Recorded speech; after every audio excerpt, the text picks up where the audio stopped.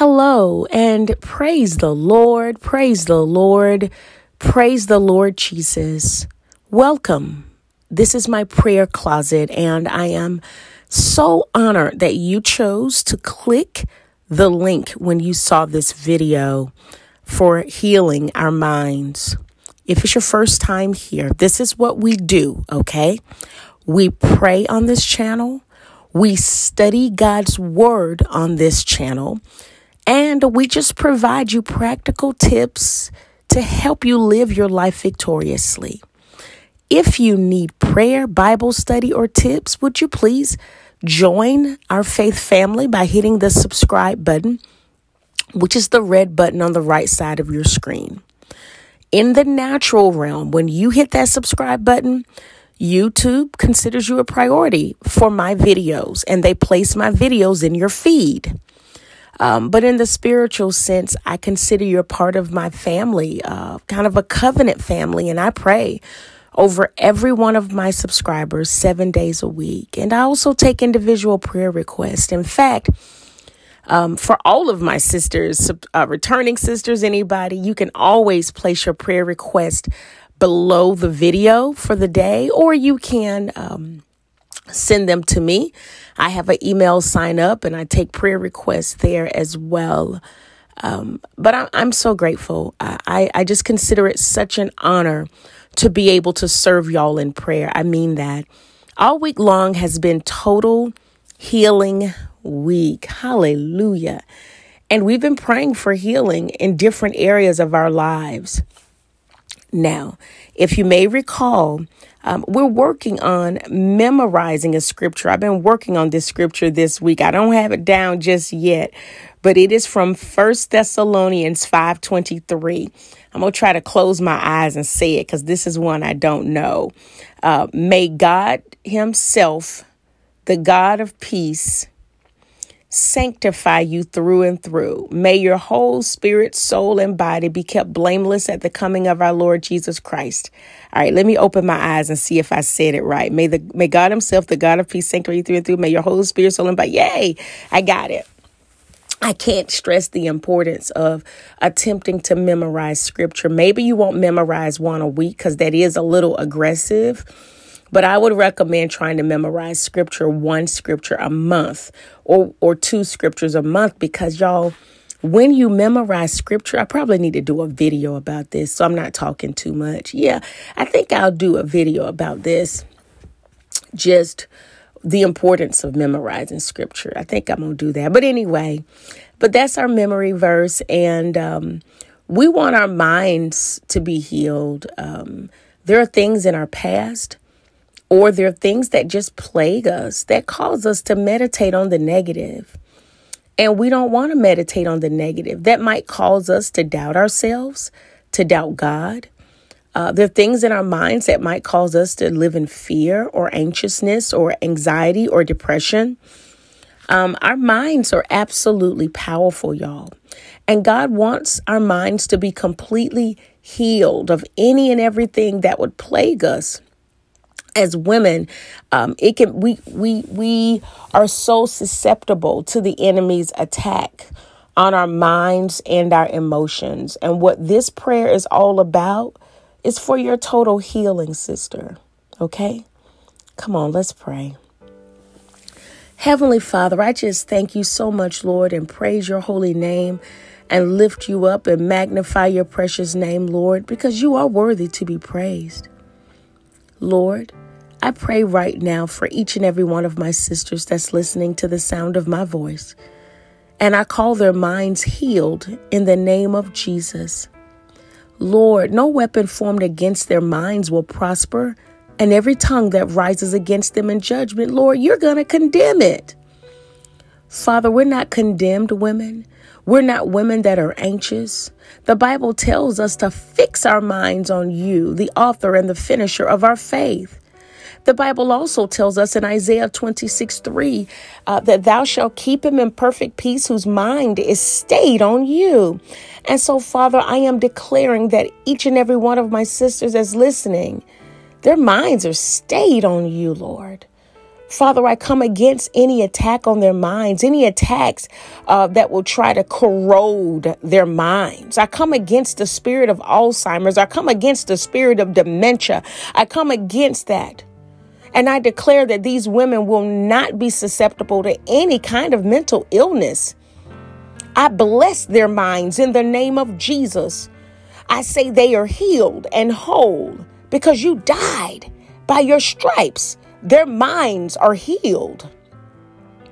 And so, Father, I'm just decreeing that every single woman right now lifts their hands and puts their hands on their foreheads as a point of contact. And I declare they're healed. Lord, let them not live in subtle torment. Let them not be susceptible to the enemy's craftiness coming up against them. I come against the spirit of insecurity that is incubating in their minds. I come against it right now. I come against that stagnation spirit that's plaguing them, that's keeping them down. I come against the accuser. We know that Satan comes to steal and kill and destroy from them. But Lord, that's not your will. I come against it in the name of Jesus. I say, depression, you leave now. You filthy, dirty spirit, you get your hands off their minds. Get your hands off their emotions right now in the name of Jesus. Father, these women don't have to be plagued with worry. The Bible tells us to fret not, to worry not. So these women are healed of worry right now. These women will not worry about their kids or their grandkids. They will not worry because their minds are healed and whole in the name of Jesus. And so I plead the blood over their mind. Hallelujah right now. And I say as they lay hands on their minds, their hands on their heads, they're receiving this word by faith. Come, precious Holy Spirit. Help them to renew their minds. Help them to be transformed by your word, Lord. Hallelujah. They're not subject to generational curses on their minds. They're not subject to bondage against them, Lord. The chains are broken. The chains are broken off their minds today. Hallelujah.